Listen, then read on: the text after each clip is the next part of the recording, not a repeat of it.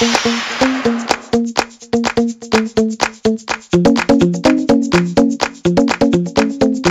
everybody. Welcome to La Lista, a LatinX writers podcast. I'm your host, Ruben Mendive, and today we have a new guest here. So, your name and how you identify. Hi, my name is David Saldaña. He, him, my pronouns. I also like the pronoun dude, Perfect. too, so I use that one a lot. My follow-up is, where are you from? And whatever that means to you. I'm originally from Austin, Texas, and I grew up there and lived there into my 20s. So went to elementary school and middle school and high school and even college at the University of Texas, and did theater there, performance and theater in the community for about 5 years after school. Got it. And I like to get a sense of people's families. So what's your parents' story? What's your grandparents' story? What's your history? Yeah, so I think there's a definite subset. I don't know what generation am I. I mean, my parents were born. My dad was born in Austin. My mom was born outside of Austin in a small town called Lockhart, Texas, which it's known for its barbecue. And then their parents were born in Texas as well. And then I think maybe another generation before. So it's a case, as you know, that happens in Texas where it's we didn't cross the border crossed us kind of situation. And yeah. I think that the furthest south, with 23andMe and stuff, the highest concentration of relatives outside the United States are in northern Mexico and Saltillo, which, there was never any we're going to go visit my great aunt in Mexico. That wasn't part of my upbringing. My family was super suburban, and it's funny because my dad grew up on the east side of Austin. He was a self-professed pachuco, is what they referred to themselves as, not a cholo, but a pachuco. And I think there's a difference. I think it's a little more, not quite zoot suit, but definitely the precursor to the cholo. So they definitely had the the white shirts and khakis pulled up super high, and Stacey Adams shoes and stuff. And he was a neighborhood guy who just grew up in the neighborhood and was part of a little gang, a little crew. I mean, because that's how it was. It sounds so old timey, but it's true. I mean, before that, I remember driving through downtown Austin and be like, oh, hey, that's where I used to sell my newspapers when I was 10 years old, making money so they could buy candy and comic books and stuff. But then also they when they were young, they would have to go in the summer and pick strawberries and stuff in Arkansas so they could make their money for school clothes for the fall and stuff. So that was, and they were a family that I think they weren't poor. They grew up in East Austin. My grandmother worked in a poultry factory or plant or facility, whatever you call it. And, I'm not 100% sure what my grandfather did. I think he labored and worked. And I do know that he was relatively light-skinned. So my dad mentioned that because he would have to go pull his dad out of the honky tonks and stuff in Austin when his mother would say go get your dad, it's dinner time, or it's too late, or whatever like that. And my dad would tell me stories too about seeing his grandfather on 6th Street in Austin. I don't know if you know Austin at all. There's this row downtown called 6th Street, which is known for its bars. I mean, it's primarily and particularly not. There's East 6th Street, which is now going through the pangs of gentrification. Is primarily the Mexican American side, and then the other part, which is west of I-35, which since the 80s has been more a scene for college drinking and spring break kind of deal, and the super party scene. But he remembers visiting his grandfather Santos there, and his grandfather here you go, kid, here's a nickel, buy yourself some candy or something like that. So my dad grew up in that environment. My mom in Lockhart, in the smaller town, her dad, my grandfather, Ramon Castañeda was his name, and he was a mechanic and used car salesman, and owned and operated a filling station, kind of whole garage and stuff. And so in a small town, that's kind of a big deal, I think, because particularly this would have been like the mid 50s, early 60s. So automobiles, not everybody had two cars in their garage and stuff. So my mother had like a different car every couple of weeks because they would just come through and they would get sold. So her dad would say like, here, now you can take this one. And she was the oldest too, so she would be like responsible for getting her sisters to school and her younger brothers and stuff. And so they met through one of the things that my folks would do, one of the things that you would do when you were young in Texas, in Central Texas during that time, is you would go to bailes. You would go to these dances that would be kind of all about, not just in Austin, but they could be like they'd be in Lockhart, they'd be in Seguin, they'd be in these different towns in Central Texas. Sometimes you'd drive an hour or such to those, and that's kind of how they met on that scene. And then after they got married and they decided to live in Austin, my dad worked for like a not surfboard, a diving board company that did like fiberglass manufacturing. And he didn't love that job. I think one of the reasons why is because if you get fiberglass in your skin, it's a small fiber and it's a fiberglass, so it gets in there and it's an irritant and it's really harsh and difficult and stuff. But he ended up getting a job in the late 60s for IBM, and at the time in Austin, manufacturing and technology was starting to grow, and he started on the floor, as he would say. This was way before they were making computers. They were making typewriters, IBM Selectric typewriters. And they had like punch cards that would go, like if you ever see any like old time movies from like the 70s or 80s and they have the computer room, it's like this room with all these tapes and stuff and cards, and that was like the technology back then.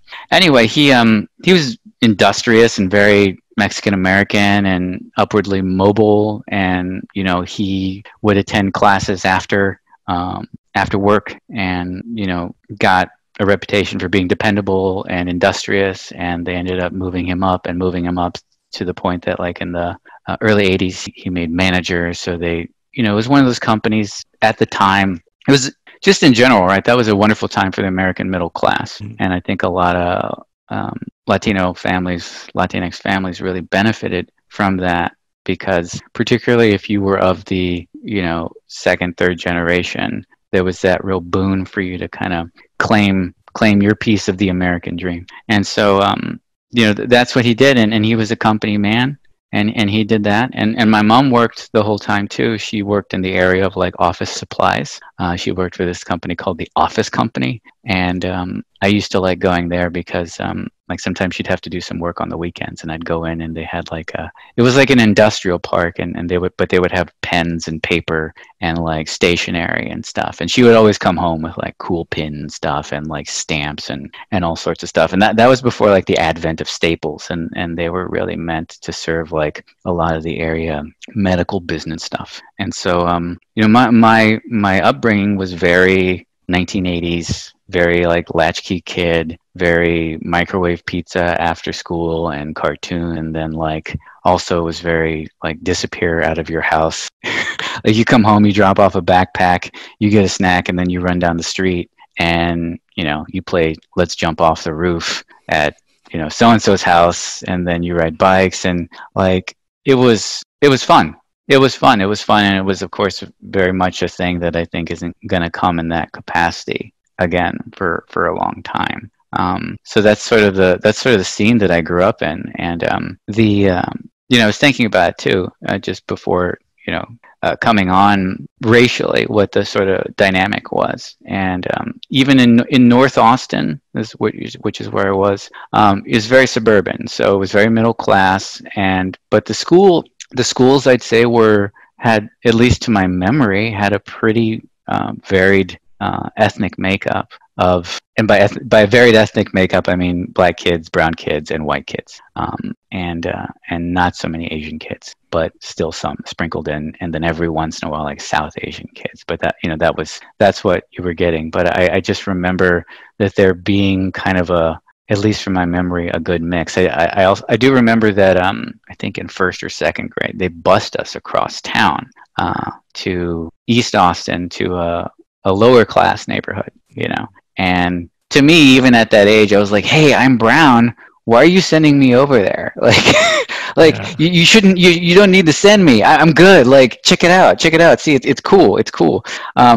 Mainly I hated it because it was like an extra hour of bus ride in the morning and in the afternoon. And for like a little person, you know, for grade school, 7, 8 years old, that's just terrible. That's just a lot to go with. But yeah, so that's sort of what it was like growing up at that time. And then, you know, middle school was similar with that sort of makeup as well. I think that by the time I got into middle school and the high school, the white kids were in the minority. So it was mainly Latinx kids and black kids. And I think you know, one thing about Austin in that time, or maybe Texas in that time, is when you would identify yourself. When I was a kid, if someone asked, if they didn't know already, they say, "Hey, what are you?" I'd say, "Oh, you know, I'm Mexican," and that meant I'm Mexican American from Texas, and that I'm not from real Mexico. Like, and because that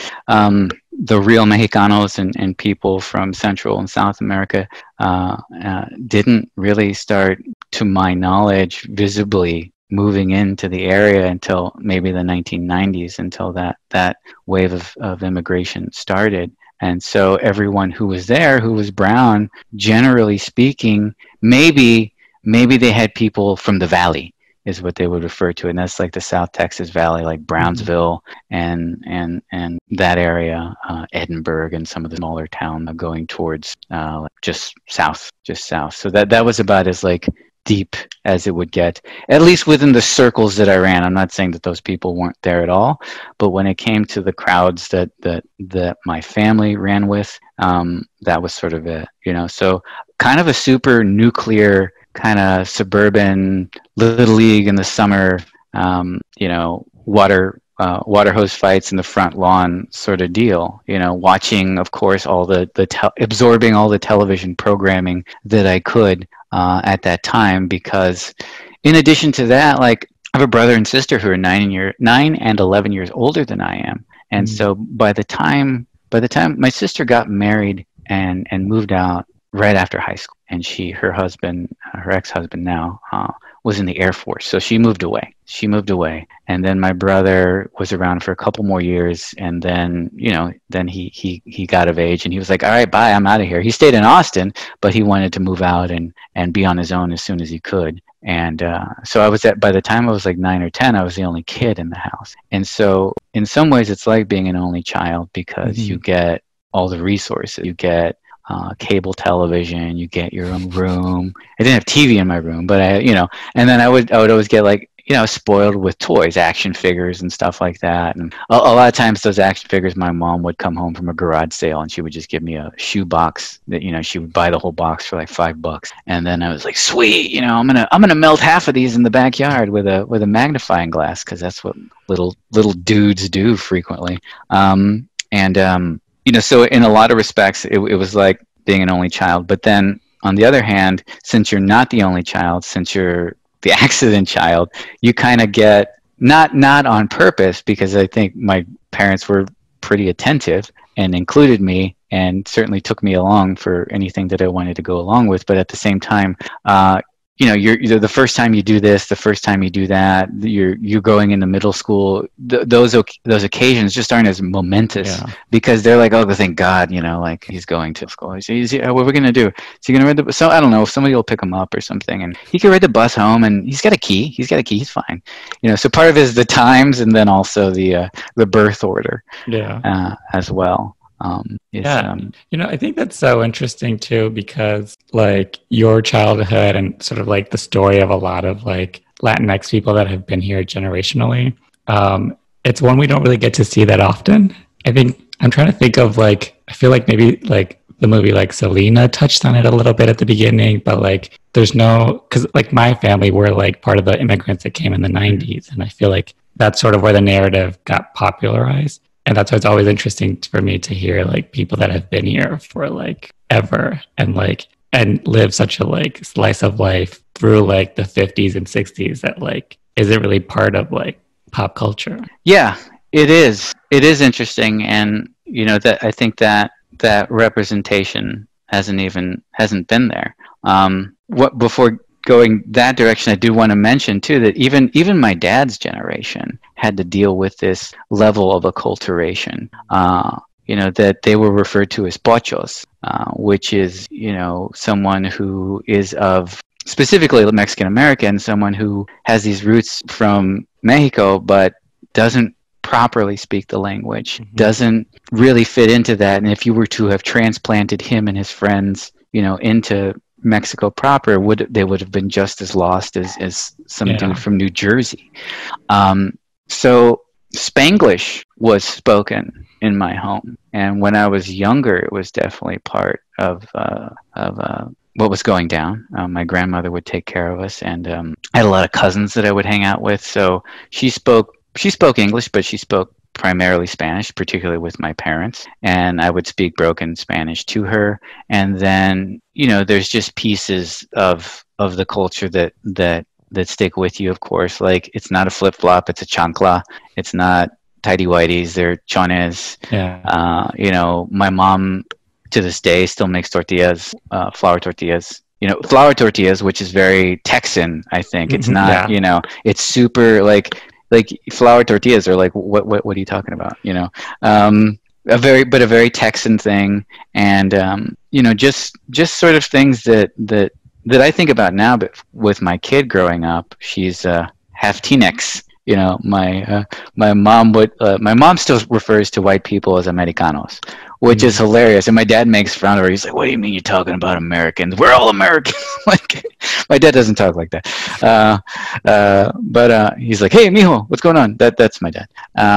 So yeah, I had been thinking about that because it certainly did affect me growing up and paying attention to the narratives that I was seeing on screen, that I identified more with the Brady Bunch than whatever was happening on telenovelas, because I wouldn't even watch that. I would be like, no thank you, no thank you.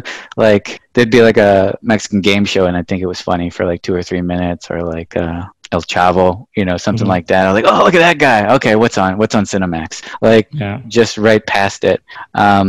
So those narratives, it wasn't until you got, even with something like Stand and Deliver or like La Bamba, like those were the big, those were your movies, right? Those were your movies, and you're like, La Bamba's on, come on, we're gonna watch La Bamba.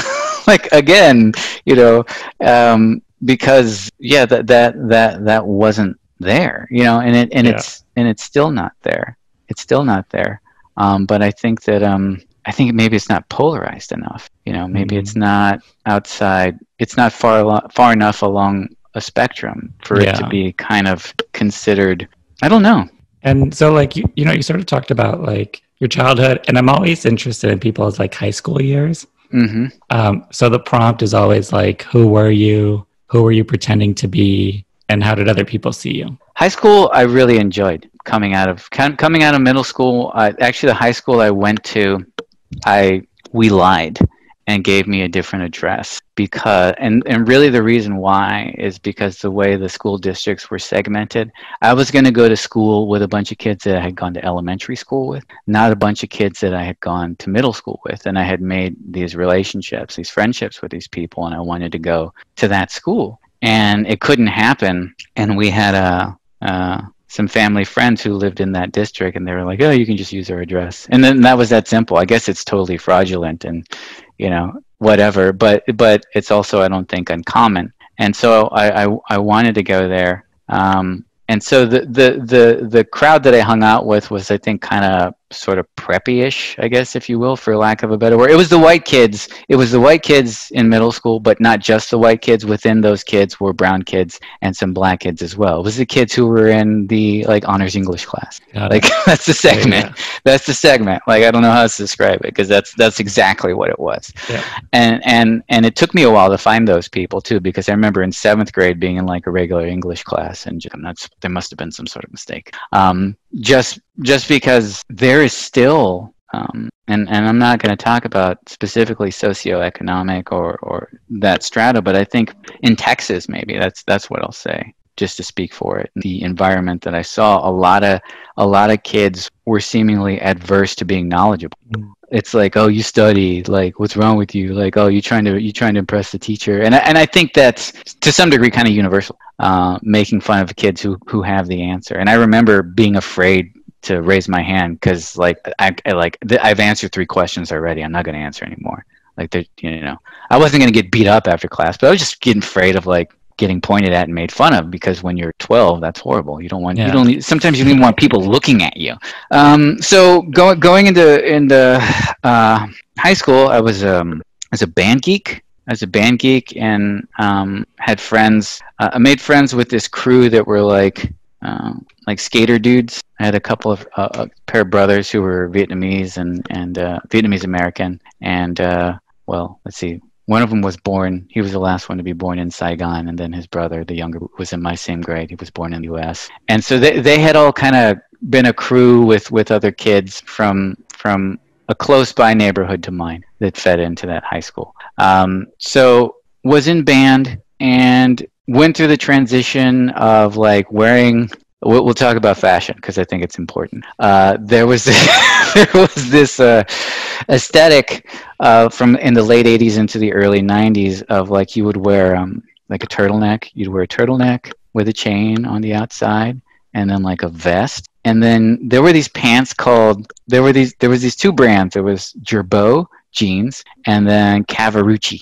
And the Cavaricci pants were known for like they would come up to like the middle of your chest, and they would have like you could. I remember having a pair of pants that came with 2 belts. Like you were it had 2 belts, and you had a higher belt and a lower belt. And like, I mean, at one point the girls were wearing like Guess jeans, but they wore something called envelope jeans, so that like imagine if you will, the waist went up to this high in a point, and then you would fold that over. They would fold that over. And sometimes there would be like a floral design on it. And then all the shoes were pointy. Like everybody had pointy shoes. Like I would have pointy, shiny shoes. And then I would like, I had wonderful hair at the time. I don't so much anymore. But at the time, I had like kind of like a Mexi fro kind of sort of box to emulate like a lot of my black friends. So I would, and then maybe some sideburns. And so there was a lot of gel in there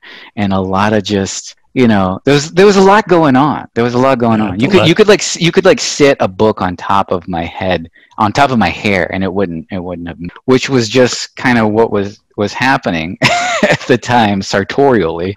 And then what happened was, I started listening to more like, I guess, rock and roll, and this was all whatever MTV was feeding. I wasn't like, I wish I could say like, oh yeah, I was like getting into the Austin underground punk scene and going down to the university and combing through records and sneaking into shows.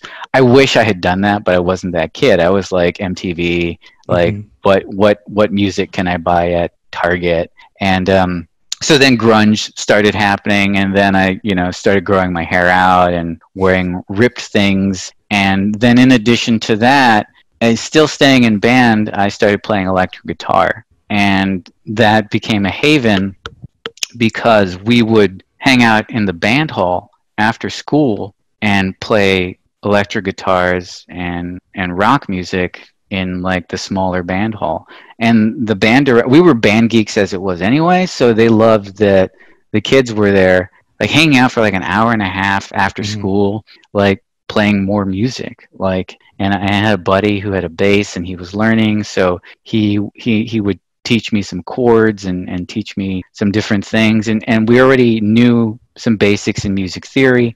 We already knew how to practice. We already had developed our ears somewhat when it comes to just like tuning and listening, just some fundamentals. And so we spent a lot of time doing that, and while still going to our honors classes and walking or cramming into we would cram into whoever had a car. Like when I was a freshman, like I was friends with a couple people who had older siblings, and we would like 5 or 6 of us would cram into a hatchback and go to Taco Bell for like 59, 69, 79, tacos or whatever. And, as you did in high school. And then at a certain point, theater became a thing. And I had always kind of had these tendencies for, I was okay with, I guess I was okay with being the center of attention sometimes. And I think a lot of that came from my upbringing, being the little kid who was comfortable with adults. And then, when I was younger, my parents would entertain a lot, and we'd have, if like two Theos, or like a Theo and a Thea showed up and they brought their kids, you're looking at like 20 people in the house, right? With just like showing up for like a small affair. So sometimes that meant having an audience, right? And I could be in my pajamas walking around with cowboy boots and my Theo's cowboy hat or something, like pretending that I'm singing country music or something like that. And it's funny. Or sometimes we would break dance, or something like that for people. So I was okay with having like a spotlight on me, because generally I felt like I had a plan. And maybe because what I would do too is I would also learn, like every once in a while I would learn like stand-up bits from HBO, because I was like 8 years old watching HBO without any sort of parental filter, and like doing comedy bits back to my dad and getting him to laugh. And so I learned how to kind of develop or mimic. I don't think I was really had it developed, but I think it was just mimicking comedic timing and kind of knowing how long to stay and then how long to get off the platform. So that was sort of a gateway into performance, in literal performance, into stepping up on the stage and finding out what that was like. Because that was something when I was in like 7th and 8th grade, I don't think I wasn't brave enough to do, but also didn't know that I had permission to do it. Because as nurturing as my upbringing was, it wasn't something that my parents were like if my kid did that now, I'd be like, okay, I need to get my kid into some sort of like theater group or like some sort of arena where she can express herself and develop that part of her personality. That wasn't a thing for me in my upbringing. It wasn't like, hey, I'm thinking we should send Mijo to a theater camp this summer. Like, I would have probably loved that, but that just wasn't there. Not because my parents were denying it, but I think just culturally and generationally, that wasn't a thing that they were going to think of, So finding that avenue in high school, I started to get known as a performer. And then the skater dudes that I was hanging out with, they would make like skater videos and stuff, which then transitioned into just like goofy videos, which even transitioned into making like not quite parodies, but almost reiterations of like MC Hammer videos. Like they would like re-record like a little skit beforehand and then put the CD on, because this was all with like a video camera. There wasn't any editing involved. They would put on like a CD of MC Hammer, and then we would like do the dance routine throughout, and then and that was it. And sometimes it would be for class projects and stuff. So that started building, and then there was a broadcast journalism class that became available at the school, and the young journalism teacher, like the hip 27-year-old journalism teacher who was in a rock band, decided to start a broadcast news class. And I got on that, and my buddy was more behind the camera, and I liked being in front of the camera. And so at a certain point, we were being piped in to all the classrooms on Wednesdays and Fridays, because at the time in the mid-90s, there was a show called Channel 1, which would give like high school news to the high schoolers. And the way they did that is they paid for all these closed circuit television within each room. And then I guess the librarian would play a tape. I guess they'd get a box of tapes for the week or every day or something. Or maybe there was a feed. I don't know how they did it. And they would play those every day. So the infrastructure was already in place. So this teacher said, hey, why not do something similar but local school news? So we started doing that, and we took it seriously. Like, this became who we were. Like, we were still band geeks. I was still a theater geek, but then I was also like TV, like the news anchor. I was like the anchor for the show. Like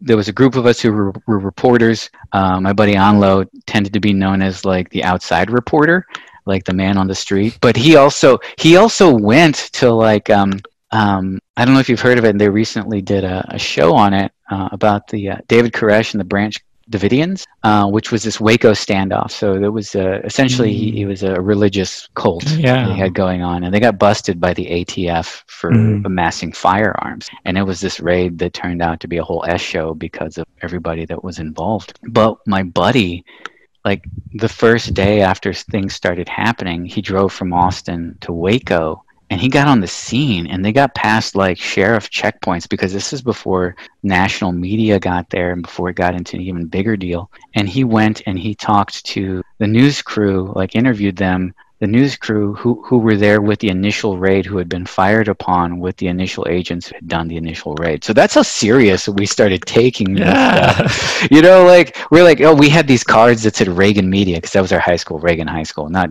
Ronald Reagan, but John H. Reagan, who was a Confederate railroad commissioner whose, I think, name has now been expunged from school. I think he's side high now. But at the time was Reagan High School.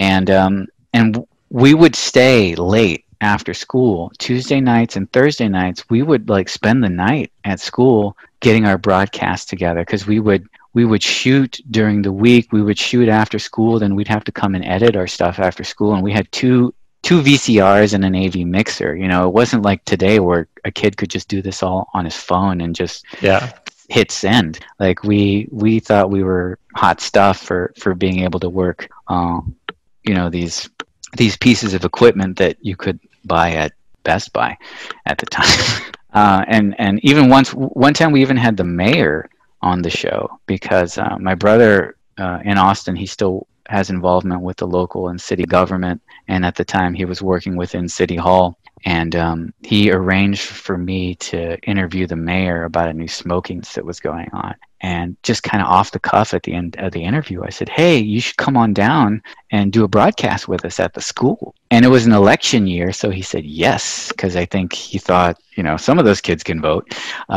And he came down and he did it, and it was great because like we talked about the story, we had him on our set. He even did like a sports segment for us, like the soccer team played Johnston High School yesterday, and yada da da da da da.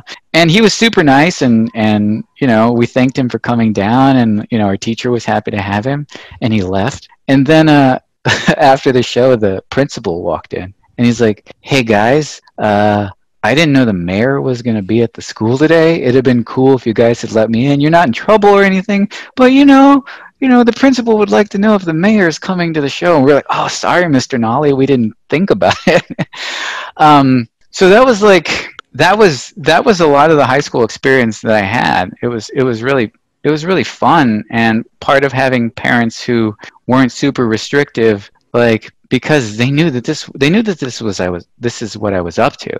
Like he's not home because he's at school, like waiting to edit his piece on AIDS research that's happening and how that affects the kids in the school. So that was the identity that I was carving out, and being part of a crew of kids who did this. And it was funny too, because we at the time we would even note it that it was me and another Latinx kid named Anlo who looked like a white guy because his mom was Anglo-Americano, as my mom would say. So he had red hair and freckles. Another brown dude named Mario, and my buddy Viet, who is Vietnamese, and then our friend Humphrey, who's black. So we would tout ourselves as this like multicultural force. Like, of course, we're all male, right? And what happened was, I remember one day Anlo said, no, we're the Fantastic Four. We're the Fantastic Four. You guys need to know this. And without missing a beat, my girlfriend at the time, who's still a good friend to this day, said, "You guys aren't the Fantastic Four. You guys are like the Fantastic Foreskins. You need to get the hell out of here." And she immediately just like brought us down, which was great, because when you're that age and, people think, even on a small scale, like they see you on television and stuff like that, even if it's just at your high school, you have this visibility and you think you're hot shit, but you're not, you're not. And it's good to be reminded that you're not. It's necessary. It's utterly important to be reminded of that you're just, a goofball like everybody else. Yeah. So like sort of coming from that like high school career, did you have a plan after college? Like, I didn't know what you wanted to do. I had no plan. That was the problem. I didn't have a plan. What ended up happening was it was actually it was actually a really great thing.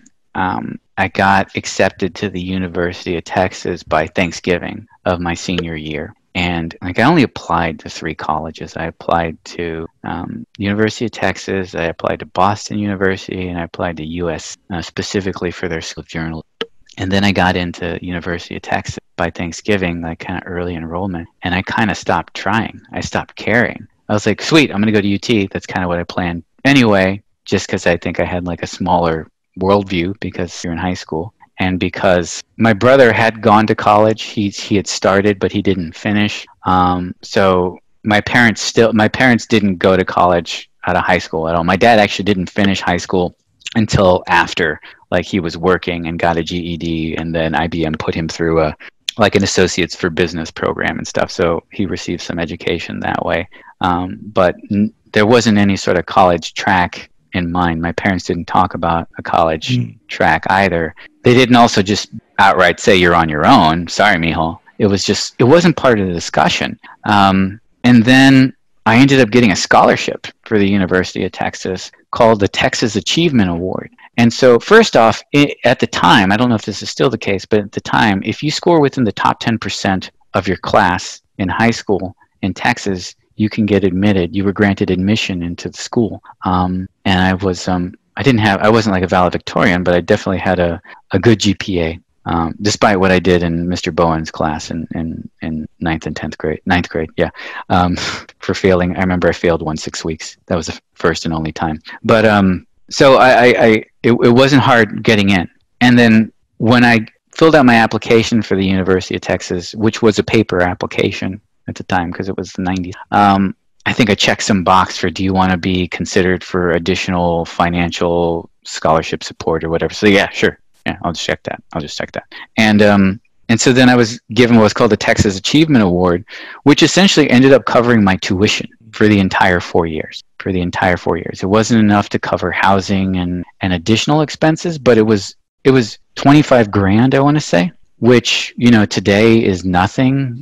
That's like maybe a year at a cheap school, for like the tuition. Yeah. But, in Austin, being in-state and, living local, it totally covered it. So it was almost like, okay, I guess I'm set. Like, I guess this is what I'm going to do. I didn't do a lot of research into like, okay, if you I knew USC was a good school for journalism. And so I applied for it. At least at the time, that's what I thought, and that's what I was told. And then I applied to Boston University because it was in Boston, and because that seemed like a thing that you do. You go east to school, and because Cheers was a thing, and there was just this air of like academic sort of, air about it that I have no idea, what the reality is. So I didn't do a lot of preparation for it, and I think that I experienced what a lot of people do, which was that high school was easy academic. It wasn't hard. It didn't test me. It didn't test a lot of us, and I think part of that is because of the spectrum of children that are there, and how much has to be covered, and how our educators are overburdened, and even in high school, sometimes what they're dealing with are just discipline and personality issues, and some kids not even showing up to school. So when it comes time to turning in assignments and doing that stuff, like for me, that was just, I would always put things off to the last minute, wing things, and just, fill things out because of what I had, heard and what my friends and I had talked about. And, that was good enough to get A's, not like high A's, not like hard A's, but like 92, sweet. 90, awesome. 89, I can live with that. Sweet. Yeah. Let's just keep rolling. So it was easy. It wasn't a challenge, which of course became problematic as I got into college and I had to be independent about work and study. And so, I went to the University of Texas without exploring any further options, without anybody saying to me like, that's cool, but I think you might be more interested in these programs, or look into this. There weren't Google searches at the time. I mean, the internet did exist, but really you had to go to if you wanted to do research on college, you had to go to the office, you had to go to the guidance counselor, you had to go to the college resource room, you had to look on the shelf and pull out these books that were top 100 universities in the United States, and lists of, it it was just more work than I wanted. I think maybe some kids probably would have been up for it. So I ended up going to the University of Texas and enrolling in the track that's referred to as a RTF at the time. I don't know if it's still that, but radio, television, and film. Mm-hmm. And I went to my first RTF class, which was super. It was in an auditorium, like 300 or 400 kids, and this guy came up and gave the lecture, and like there was plenty of people who weren't even paying attention, and somebody referred to him as like, oh, it's that burnt out radio DJ dude who's talking to us. And it was just so high level and so like not involved in any application of any specific sort of theory or practice that I couldn't pay attention to it. Because by this point, you know, in addition to all the high school stuff that we had done for reporting, we had started making our own movies. We had started making our own short films. We had started making our versions of Lethal Weapon and Reservoir Dogs because, you know, we were teenage boys in Texas, you know, following that narrative that teenage boys do. And, you know, it got to the point that we got super serious about it and super nerdy about it. And we made our own blood packs. You know, we'd have to go buy condoms or go to like Planned Parenthood and like be embarrassed about getting condoms. And then we're filling them with Karo syrup and food dye and then putting firecrackers behind them to make them explode. And we had pellet guns and we were out in Texas and like the creeks and stuff and like super taking ourselves way too seriously and then editing this stuff together and then just showing it to friends. We didn't really know of like any festivals we could submit to.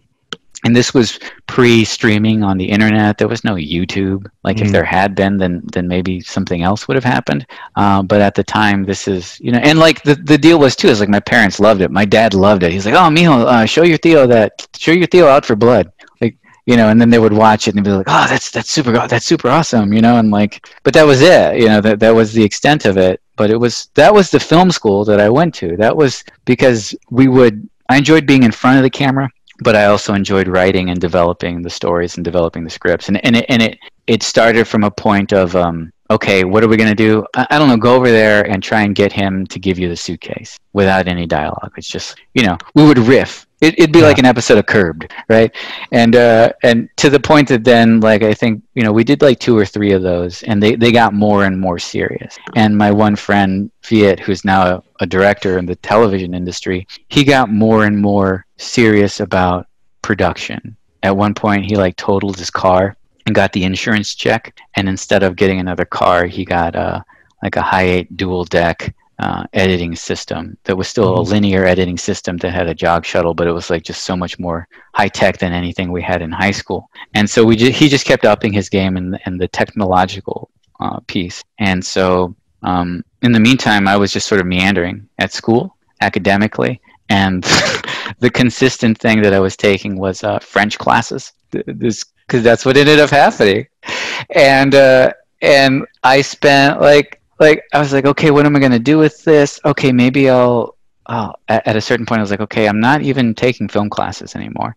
Like maybe I can be a French teacher. Okay, well, if you want to be a French teacher, you can't just major in French. You basically have to major in like teaching and French. You can't just do one, which bummed me out. And I tried for like a semester and I was just like, I'm too far behind on this. I'll just keep doing what I'm doing. And then at a certain point I looked down and I'm like, okay, like 3 more credits and then I have a full-fledged BA in French. So I guess I'm just going to do that, which is what I ended up doing, which is like hilarious because I don't use that at all. I mean, it's helpful to have a college degree, no doubt. Yeah. Particularly if you go into the corporate world, because that's been a requirement for like as I've gone up that ladder, that you have to have a college degree. It's almost like they don't care what it's in, which is good because mine's in French, you know, and it wasn't until like 2 years ago that I actually went to France with my family. So, and don't get me wrong though, I think the reason I stuck with it is because I enjoyed it. You know, my education was academic, but I don't think there was any real plan to it. You know, college age was the worst time for me to be in college. Yeah, because it speaks to a lot of people. Yeah, you know, a lot of a lot of young people have a plan for, and that's amazing. And it always amazes me. And I think it's great. A lot of us didn't, though. A lot of people don't. Yeah. A lot of 45-year-olds still have no plan. Like a lot of 20-year-olds have a plan, Yeah. and it's almost more about the personality than it is about the generation, more than anything. So, we continued making movies and getting more serious, and every once in a while shooting something. I think he shot one thing on 16 millimeter that I was in. But then I started getting involved in the Austin theater scene. And there's this theater company called the Vortex Repertory Company that I got involved in. That's known for a little more like experimental stuff, and known for pushing kind of some narrative boundaries, and offered a little more representation on the spectrums of sexuality, and different representation in Austin. I think more, particularly at the time, I think one of the more queer-friendly, representative groups in Austin at the time. But then they still did. I mean, the reason I went down and auditioned because I wanted to be in a Shakespeare play. They were doing Macbeth, and I just wanted to get on stage and get some more familiarity with that. And they also do children's programming too, and would do like a summer kids summer theater thing as well. And so I got involved with that.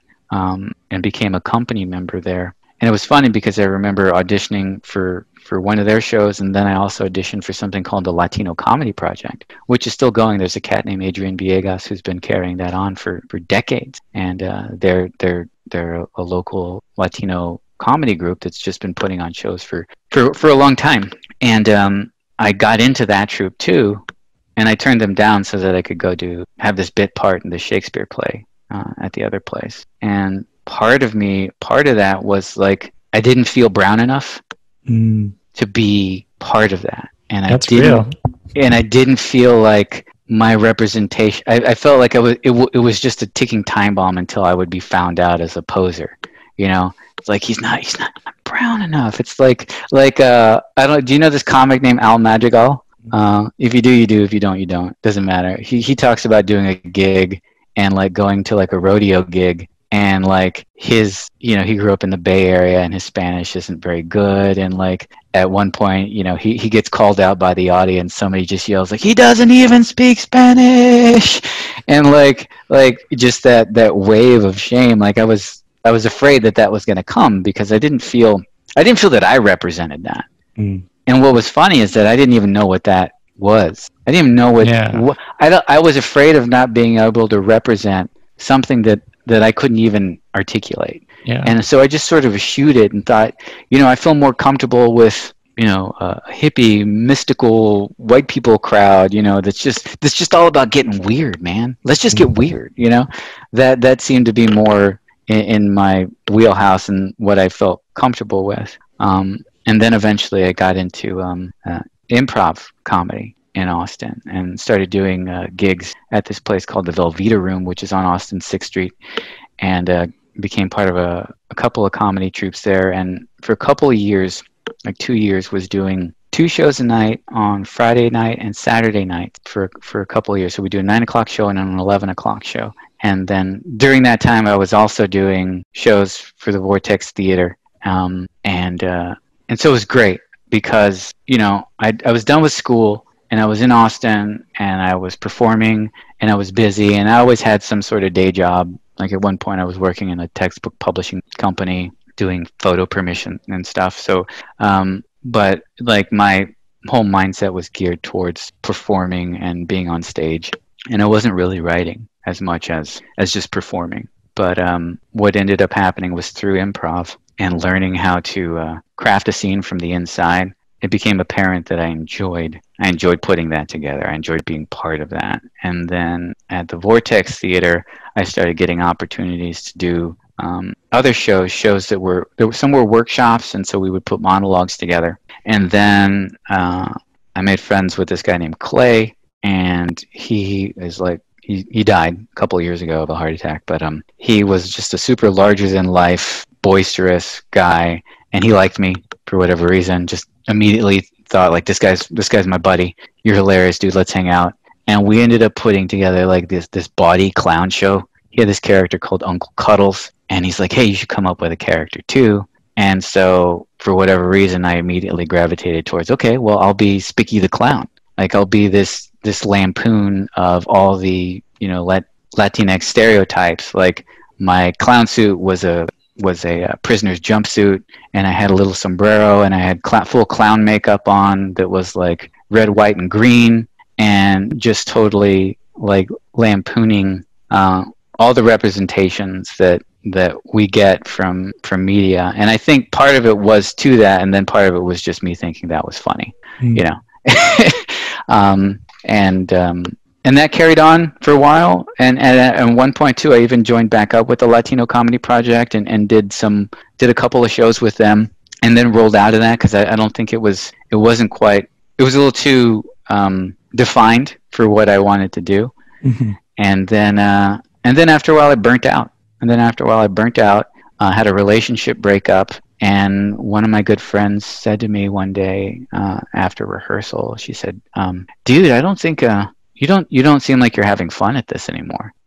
Like you don't seem to be enjoying what you're doing." And it was funny because like I didn't take it defensively at all, which I think at the time, and when you're young and in your 20s, or dude, anything anybody tells you, you're automatically going to have this knee-jerk reaction to, no, I'm totally loving this. Don't tell me that. I totally was like, yeah, you're right.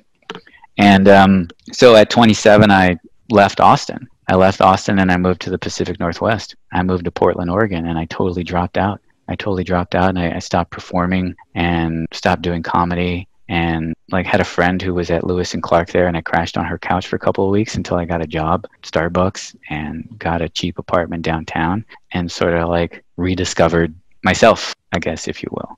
Yeah. And wanted to live that. It was still that 90s dream that I think I had idolized when I was like 17, 18. There was still that wave of that going on. Although by this time it's like 2003. So that's like long gone.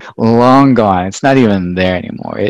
By then by 2003 it's been supplanted by true, what we refer to as hipster culture. Yeah. Of like really nice coffee and super hip record shops. But I needed to get out. Because as wonderful as Austin is, and as wonderful as it was for me, and I think it continues to be for a lot of people in terms of a breeding ground for your creativity. It's a place where you can go and you can fail and you can succeed. You can really like try things out and not be afraid of like getting panned, because you might be performing in front of 12 of your best friends anyway, so they're not going to come at you in the wrong way. They're only going to build you up. But at that same time, I feel like there's only so far you can go there. And if you use it as a springboard to move on, you can do that. And then if not, and I'm sorry if anybody from Austin is listening because I love you, but there's also, not with everybody, okay? Not with everybody. If you're listening to this, I'm not talking about you. But there are certain people who I think become Austin famous, and then that's kind of where it taps out. And that's totally, I think, in a lot of ways egotistical of me to say it's all about ego. But I think that's part of what we do as performers, and part of as writers and creators is learning how to reel in your ego, but also let it be out sometimes. You have to lead with that sometimes, because I think that's where a lot of our art comes from.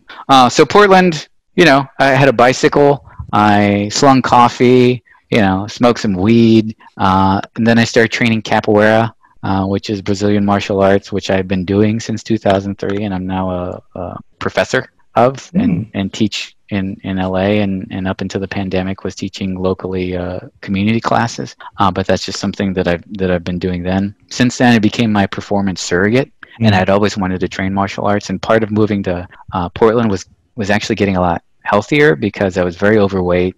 And in Texas, and if you're in Texas and you're Latino, like, it's just food. It's like 24/7 food, and everything's covered in cheese. It's just like meat covered in cheese in a tortilla, like with parsley on the side. Like that's it. Like, and so, my lifestyle got healthier. My worldview changed a little bit. My scenery changed, being surrounded by evergreens and gray skies was wonderful. And then it didn't take too long before I started feeling the itch to be creative. And I spent a lot of time at Powell's bookstore reading just different books on writing and performance and just kind of how you build that, because I think the piece that was really missing for me was discipline. It was easy for me to be creative on stage and improvisationally because the lights are on and no one's expecting you to be prepared. You don't have to memorize any lines. You build a scene from within. But when it comes to actually structuring something and actually putting something together with forethought and with a plan, then that's hard. Capoeira helped me with that because it is a martial art, and it like anything, you don't get results in 2 sessions. You have to go for a year before you see even like anything happen. So learning how to do that and getting more regimented, which was really hard for me because I was not regimented at all. Yeah, and so that helped. And then I had a writer buddy at Starbucks, and we started talking about story ideas. And then we decided to write a script about 3 Starbucks employees who killed their least favorite customer. And that was like the first solo screen. I had his input. We developed the story together, but I wrote the screenplay myself. And that was the first feature that I had written on my own. And I didn't have anything to do with it, though, after it was done. But it was done, and that's a benchmark for you as a writer, to really just produce something. So Portland ended up being the ground at which I really started developing a discipline as a writer and realizing that writing was where I wanted to be, because I didn't miss performing. I didn't miss being on stage, and I didn't really miss being on camera or in front of the camera. But putting the ideas down was something that got more exciting and then became necessary to me. Yeah. So how did you find your way to LA? I feel like that to move to Los Angeles is a very purposeful move. So what led up to it, and how did you do it? Yeah. Part of it was that one buddy who, the Vietnamese dude, he was in LA. He after kind of spending some time in Austin, kind of doing what he was doing, he decided to move out, and he started working as a production assistant. Coincidentally, for our high school journalism teacher, who is a producer now in LA. His name's Rob Thomas, and he did Veronica Mars was like one of his big. He'd done other things beforehand, but that I think kind of got like the biggest notoriety and had a really good run. And so he had gotten a job for Rob, and Rob always remembered us, And my buddy Viet was a lot better about like making the connections happen and being very good about saying, "Oh, hey, I want to work for you." Like learning how to do that is a skill. And if you don't have it naturally, you have to develop it. And if you're afraid of it, you're going to stay away from it. Yeah. And that's like, sorry, but it's like what you need to do. Yeah. Because and writers tend to be, depends, not all writers, but a lot of writers tend to be introspective and introverted. And they're like, I don't want to go to this event where other people are going to be. I could stay home. So anyway, he was good at that, and periodically we would reach out, and we'd worked on a couple of things together, even at the distance. And then he's like, you should come down. And by this time, I had met my wife, who at the time we were dating, and we had decided that we would move in together. But at the same time, I decided I was going to move down to LA as well, kind of like right after that. And I ended up coming down to LA in 2005, 2006, and crashed on his couch for about 6 months to kind of test the waters and, live in Burbank and go visit the production offices and see what I could do, and see if my goal at this point was to get a job as like a writer's assistant, because that's just one of the stalwart tracks as to getting yourself into a writer's room. And they had somebody in that position, was kind of on the fence about if he was going to stay or not. And then I think the show, like it always happens, like somebody offers you a gig or there's an opportunity, and then the show gets canceled or an executive makes the decision. And so I think what ended up happening was the show ended up not coming back. And then also I felt weird about being in LA. I felt like, maybe this place isn't for me. Like and I think I was daunted. I was afraid of it. I didn't know if I could try. I didn't know if there was just maybe too many unknowns. And my wife and I, yet to be wife, fiance, I guess at the time, we were living long distance, and for that 6 months only saw each other a couple of times. And we ended up getting married in Vegas. We eloped in Vegas during that period, and then she actually went back to Portland for a while, and then the plan was for her to move down to Los Angeles. And she had grown up actually in Orange County until she was about 12 years old and then moved to Minnesota. But she was okay with the idea of coming to LA, but also she didn't like have her heart set on it either. It was not like, okay, let's do this. It's just like, let's get married and let's do our thing. And she knew that I should write. But, LA isn't the only place where people write. Now, if you want to be in the television industry, then yeah, it's pretty much where you need to be. Film depends on what kind of movies you want to make. So we got married, and I didn't feel comfortable being in Los Angeles anymore. And so we actually moved to Austin for about a year, and then ended up moving back to Portland for a couple more years. And by that time had a kid, so then we had this baby come into our lives, and we're starting our family. And like I had to get a job at call center for the electric company there because it was very stable and had wonderful insurance. Prior to that, I was managing a comic book store, which should have been much cooler than it was, but it wasn't. It was actually kind of a bummer. And so like just that life started, the family life started. Yeah. And it became super apparent to me how serious that is, even if it's fun sometimes, even if it's sleepless at other times. And it just further meant that if I wanted to do this, it wasn't even about like, if you want to write and be successful. It's like, if you want to write at all, you have to be regimented about it. You have to find time in your day to do that. One of the relationships that I had met the first time around in LA was this guy named Mike, who ended up being my writing partner for about 5 or 6 years. And even though we were long distance and I was in Portland, he and I started writing spec pilots together. And because he worked in the industry as a script coordinator, I believe, whichever one is in the office that works with the writing and production staff, not the one on set. Yeah. And he, went to film school, and he knew a lot of these mechanics and worked with writers. And the deal was that we were going to write these scripts and just get better at it and get reads. And then, one day magically we'll get staffed. And it worked for me because it's like, hey, I'm in Portland. I've got my family going.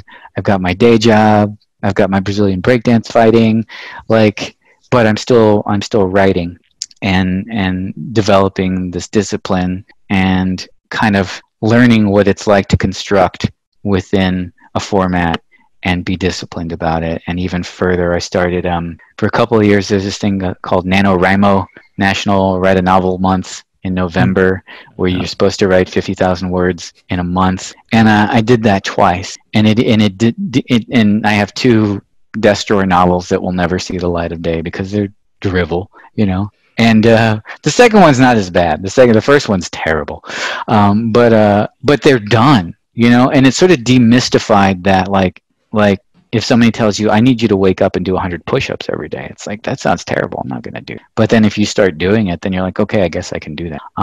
And that's kind of what I likened it to. But eventually it was like, okay, like, dude, this isn't going to happen. You're not going to get staffed on a television show living in Portland, Oregon, even if you do have a writing partner in Los Angeles. Like, eventually you need to bite the bullet. You need to come down. And to make that choice with a wife and child becomes even more serious. And my wife, Ellie, is amazing in so many ways. One of the many ways in which she amazes me is her ability to plan and view like worst case scenario and then form contingencies to combat those worst cases. Like, it's one thing to just be anxious about something and freak out and say it's not going to work. It's another thing to say, these are the things that are probably going to go wrong. Here's what I think we should do about it. And that's just her personality. And so, but part of that is her, like, it's good to have a partner that demands honesty from you, not only to them, but who demands you to be honest with yourself. Because one of the things that we do as artists a lot of times, even in our writing, is kind of say, oh, this is good enough, or I believe this, or this will be fine, when sometimes it's not. And you can build this whole sort of piece on this premise that might be false, or that might not ring true for you. So it took a lot of planning. It took a lot of seriousness. It took a lot of like discussions back and forth. And, there was some family dynamics that kind of made it a little bit of a challenge too. But what ended up happening was in 2012, in the early part of 2012, I ended up coming down first and staying on my buddy's couch so that I could get a job, a day job. Like I had to get a regular day job that I still work to this day. I work for one of the public utilities here in Los Angeles, a very stable structure. And right now during the pandemic, it's wonderful that I still have my regular day job that I just from home, because my child needs insurance, my family needs insurance, a structure to do that, because I'm not 22 years old and I can't live in a house with 5 roommates and have my part-time barista job and write scripts at 2 a.m. in the morning. Because if you can't do that, go for it. Like if you can do that and that's what you want to do, you've got the vision on that and you're not 100% sure, but you believe it, do it. You need to do it. But if you're married and you've got a kid and you want to make this happen, it can still happen. You just need to be real about it. You need to talk actual dollars. You need to talk about actual budgets, to talk about where your kid's going to go to school. You need to talk about the neighborhoods and what's going to be most viable for you and realistic. You need to talk about your ability to endure traffic and summer and helicopters. And no one tells you about the helicopters. No one tells you about the helicopters. No one tells you about the helicopters until you're here. And, LA is not an easy place. It means it. You have to be serious about it. That doesn't mean it's not. There's a lot of beautiful things about LA. I think, New York is one of those places that people will say they love without ever going there. They say, "Oh, I love New York. I can't wait to go to New York and see New York." And, they have this romance of it. And then they'll say, "I hate Los Angeles, though. LA sucks." And without ever having stepped foot here, And it's what I started saying to people about LA is they're like, "How is it?" And I was like, "It's everything you think it is, and like a million things that you've never thought it could be." Because there are so many sides of Los Angeles, and part of it is just it's vast. It's vast. It's a huge territory, and so there's no way that there can be a singular sort of dynamic through it all. But nevertheless, there's this there's a magic to it. Warts and all, smog and bad air quality and all. There's a magic to it that the fact that you can go and eat and spend time in a place like Point Dume in Malibu and spend like your morning and afternoon there, and then get in the car and brave the ride, and then go to La Azteca in East LA and get your chili relleno burrito for $5 and enjoy like a profound burrito experience, and then maybe head back up to Northeast LA and get your hipster coffee, and then maybe go downtown and experience, Grand Central Market and the changing face of the city. It's amazing. Like, and I still like never go to the West Side, like ever, just because it's far, and I live in Eagle Rock. Yeah, it's too far. I have when friends move to I have friends who move to the West Side who I see less often than my family in Texas. Cause they're just all dead to me. So. Yeah, exactly. It's just like R.I.P. you. Yeah. For sure. Moving to LA was a put up or shut up. It was hard and it was difficult, and my writing partner and I would meet very regularly, and by this time he was working on a show at Warner Brothers, and I felt cool because we would meet on Wednesday nights and I would meet on the lot, so I'd have to go through the little gate and then go into his office, and we wrote a bunch of spec pilots that didn't go anywhere, that some of them got read by some people but never got us any real meetings or anything, but they were instrumental in my developing a sensibility for storytelling and for the way that I like to put comedy into scripts and the way that I like to deal with drama and character. And eventually, I ended up getting, we had got one good meeting with a manager and it seemed really promising, and then that didn't happen, like everything that always happens, and then reads and stuff, and but in the terms of moving forward on it didn't go. And then he started getting frustrated, and I was getting frustrated as well. And then we sort of like broke up. And then I was kind of in this lurch. And then my wife's like, "Okay, we've been here like 2 years. Like, what's going on? Like rent's not getting any cheaper. Sky's not getting any clearer. Like, it's hard for me in LA. Like, what are we gonna do?" And I was like, I don't have the best answer for you, other than I need to keep doing the deep writing and trying. And wrote a solo feature on my own just to sort of keep working. And then eventually I met Laura Summers, and we were both in a similar sort of situation as far as the doldrums of like, man, things aren't going the way that I want them to go. And she told me this idea she had for a script that was rich kids, and she said, "Do you want to write the script with me because I'm going to make this movie?" I was like, "Well, okay, if you're gonna make the movie, then I guess I'll write it with you." You know, it was that simple in my head, like, and I believed her. I knew she was serious because she's a strong, gentle presence, and she's a mom. And you know, you listen to mothers. You need to listen to moms when they talk because they know what's going on. And you know, she went to NYU, and she actually was in Austin the same time that I was, and we ran in similar circles, but we didn't really ever.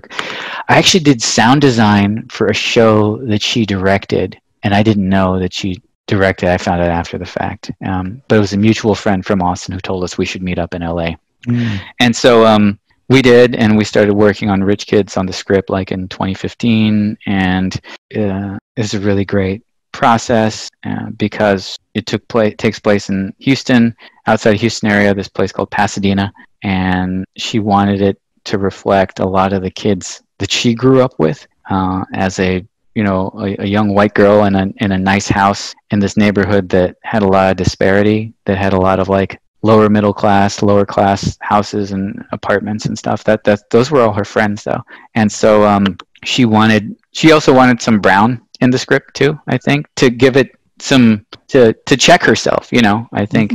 In the right way, because it wasn't so much like, hey, it wasn't a brown washing. It wasn't like, hey, I want a brown person on this. It was, the reason she wanted me on it is because she had read a couple of scripts that I had written before, and she liked my storytelling sensibility and the way that it dealt with character and putting humor in there as well. And then also she wanted a male perspective to go with the female perspective that we worked with in the script. And we talked a lot about the spectrums of masculinity and femininity. And in the story, in the script, there's two sets of kids, 3 boys, 3 girls, and they really do represent the spectrum of like toxic masculinity to not so masculine of a male, you know, and how that interplays with the sort of main character vacillating in between. And with the girls, it's the same thing, where there's one young woman who's more sexually charged outwardly versus one girl who's very bookish, and then the kind of central female character is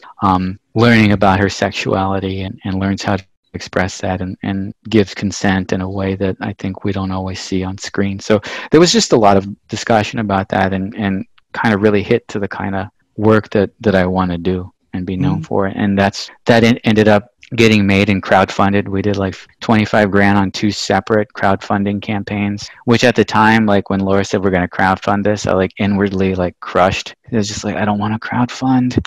Like, I'm so tired of crowdfunding. I'm so tired of people's things. And you know, it's you know, even in 2015 it had been going on for years, and it's just like, how many of these things have I given to, and how many people even pay attention and care? But it was also the first time that I went to that well, and I was really surprised how supportive people were, and how much they wanted this. Surprises you. And I was also afraid of like letting coworkers know about it, but when they found out, they were like, dude, we want in on this. Like I told so-and-so in project controls, and you know, they're going to put in some money during lunch. Like, this is great. Like, and then like even bosses and stuff, when like my boss found out about this kind of work, because eventually what ended up happening is we made the movie. We got some great people involved in it, from like our assistant director and producer, Eddie Rodriguez, Una Lee, our DP, Carmen Morrow, our editor, Ming Vaz, our composer, and other producing partners who I'm sorry I'm leaving out at this time, but a lot of goodwill came into it because they wanted to be part of this project that they thought was important. And we ended up not only making the movie, but then mounting a festival run that lasted over 18 months, I want to say. We won the New York Latino Film Festival Best Drama for that year, and we got really excited because we thought, awesome, that means HBO is going to put us on HBO Latino, and we'll be there. And they didn't. I don't know why. And even the festival runners like reached out to them and said, hey, give this another look. We really like this movie. And they passed on it again. And it's only speculation as to why. I don't know. I don't know if it's political or not, because that's part of it. This was written before 2016, but the themes of exclusion and gentrification and otherness are really at the core of it. And but the rich kids ended up through a sales agent getting shopped around, went to AFM, and eventually got picked up on Netflix. And it's still there. It's on Amazon and it's on Netflix. So that's what happened with that. That's what happened in getting to LA. All this time still working a day job and having a kid and, you know, worrying about all the things that you do when you have a family. Yeah, and that's sort of why I wanted to talk to you too, just because I talk to a lot of people that are from LA or moved here in their 20s. And I also know a lot of people who are not in their 20s who like, this is something they want to pursue. It's possible. You just have to be intentional about it. And I think when you're younger, there's just less of your story that's written, right? There's less of your story that's written. So there's less, you have, when your track record is shorter, you're going to have less failures, and you're going to have less like instances of crushing relationships and financial despair. Maybe. I don't want to be presumptuous. This is general, because some people come up really hard, and by the time they're 18, they're functionally hardened adults. But I think one thing that gets discounted is the need to live some life as a writer, because you need to get some perspective. You need to have your failures. You need to have your wins. You need to have these instances of living outside of Los Angeles. And it's not, I wish that I had come here younger. I wish that I had come here, but I wasn't ready. And to be quite honest, I don't know that I would have survived. I don't know that I would have, because my other option leaving Austin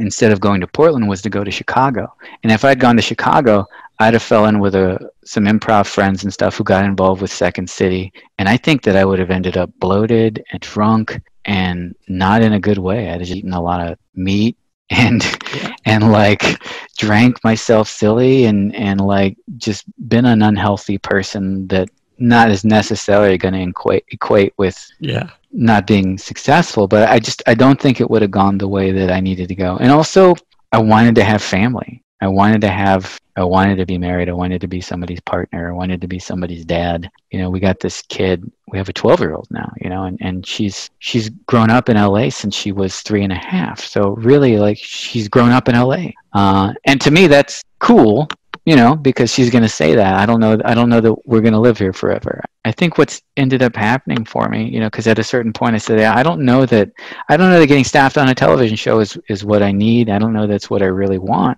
Because I think the plan ideally in the back of my head that I didn't always verbalize was like, well, get on a show, do this, get in a room so that you can like get in the guild and then start writing your own features and then make your own features and then kind of break off and be independent. And it's like, well, I've already done that. Like, I'm already independent. I already like in as writers and as people who come to places with plans and feel like we need to have boxes ticked so that we can consider ourselves successful. At one point I said, well, what the hell did I do? I moved to LA and I got this motion picture. I got it distributed. We won a couple awards for it. We got the festivals going, and you have a movie on Netflix. And that's like always like, unfortunately, that's like the thing. Like when you have a feature, they're like, oh, where is it? Can I watch it? Like, is it on Netflix? If it's on Netflix, like that's like, is it on TV, right? And it's a yes or no question. You know, can I stream it somewhere online?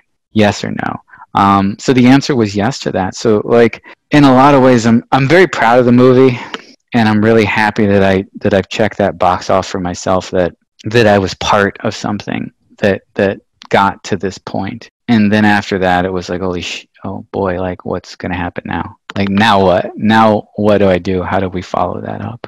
And so I'm working on a couple of things. Laura and I are working on the next collaborative piece for us that follows a woman's odyssey to get her phone back after losing it at a bar one night.